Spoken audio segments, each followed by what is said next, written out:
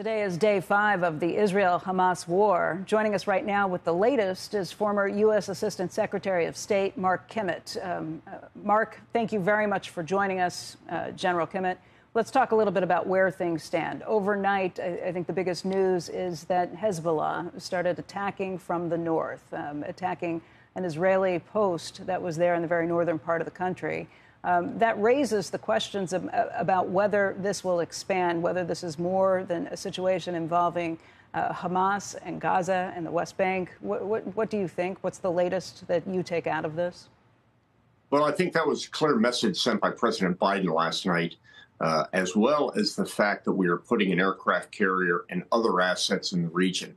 He said this is not to go against Hamas. This is to send a clear message to other potential adversaries not to get involved in this.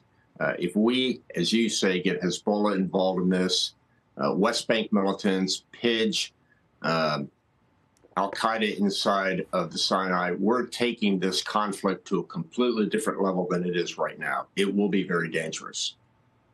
But with Hezbollah already firing this strike into the north, is that something that is surprising in any way? Is it something that says, okay, this is one thing, but it would be different if they actually took and had ground troops that came in as well? Well, my personal view is there were a limited number of rockets. Hezbollah had to show its own members that they were showing support. At this point, there hasn't been a serious ground incursion, no more than a few rockets. The Israelis did go in and attack a couple of Palestinian Islamic Jihad units. But at this point, we're hoping that it's simply a demonstration and publicity on the part of Hezbollah, not a sign of a greater military effort to come from them. We'll know in the days ahead. Do the Israelis see it the same way? From all reports, it sounds like the Israeli Defense Forces are incredibly angry, incredibly fired up, and ready to go. So will they sit back and say, okay, this is not a huge incursion too, or do they see it a little differently? Well, I think their major focus right now is on Gaza. They would not want to get into a two-front war. Gaza is in the south, Hezbollah, Lebanon is in the north. That would do nothing but draw more forces away from a preparation for a Gaza fight. So no, Israel does not want to see it. And candidly, neither does the United States. So I think at this point, all we can do is hope and cross our fingers that the northern front does not blow up. But right now, the focus is on Gaza. And what can you tell us about that focus in Gaza, where things stand? Well, again, I think one of the problems is we continue to talk about a potential ground invasion, a war, a conventional operation in Gaza. I think we need to be looking at this more as a hostage rescue operation than a war. The Israeli military units are sort of betwixt and between. If they go in too hard, they risk the lives of the hostages. But if they go in too soft, failure of the mission. So this is a very, very complicated operation. Hamas knows exactly what it's doing. They know the policy of the Israelis towards hostages. And they really, in many ways, have the Israeli military, ground military forces in a conundrum. We've heard about the situation with hostage takings. In the past, Israel has been very open to exchanging hostages for prisoners. In one case, I think back in the not too distant past, they gave more than 1,200 Palestinian prisoners for exchange for one Israeli soldier. Are they rethinking that hostage policy just because of the idea that it motivates the idea of more hostage taking? Yeah, that's a very good question. Now, up to this point, of course, predominantly the hostage taking was of the military. And there, the Israelis always had to consider what they call the Hannibal policy, which is what's more important, the mission or the lives of the hostages. That's a completely different issue here when you're talking about women, children, civilians.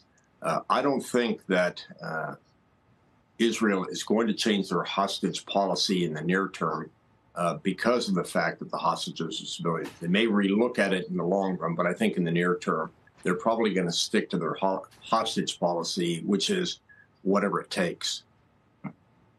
General Kimmitt, just in terms of this spreading beyond, it's not just Hezbollah that people are watching, it's also Iran and whether Iran was behind this. The Wall Street Journal reported earlier, several days ago, that Iran did plan all of this, green-lighted the operation, and helped them with their planning for the entire situation. That has not been something that the United States administration has said that it's found evidence of. Where does this stand, and what will that process take place? Because if you talk about really expanding things in the Middle East, this would be it. Well, it wasn't just with the journals. Reuters reported that as well. I think that the administration may be trying to be a little too clever with their words. They're saying they do not see any direct involvement of Iran. They are interpreting that, I think, or trying to suggest that there were no Iranian ground troops involved in this mission. But look, this was an incredibly sophisticated operation, something that before this time was seen to be well beyond the capacity of the planners inside of Hamas.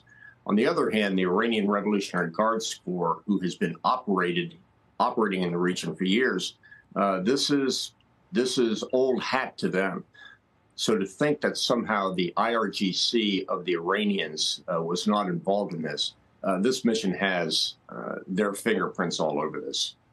Hey, General, one other question I had was just the idea of whether you think there could be a second or third or even fourth wave from the Hamas side of all this. You know, all of this happened in one sort of big early wave, and then you've seen Israel retaliating. But what happens sort of on the other side afterwards? Or have they used all of their ammunition and all of their people? Well, they've not used all their ammunition or all their people, because those are the ones that are waiting for Israelis to come in. There's plenty of small arms ammunition that they can be used in the streets of Gaza. They have hundreds of thousands of willing civilians and Hamas members that will fire at any Israeli soldier that comes into Gaza. They may not have as many rockets. There may be a second wave. They probably don't have the number of rockets they did at the beginning. But they certainly have enough small arms to fight in the streets of Gaza. To fight in the streets of Gaza, but not necessarily to endeavor to make a second incursion into Israel. You don't know if they've got the capacity to do that. I think now that everybody's, as military expression, everybody's guns are up inside of Israel. The reserves are activated. There may be a couple of small attempts to get in there, but certainly nothing of the scale that we saw in the first operation.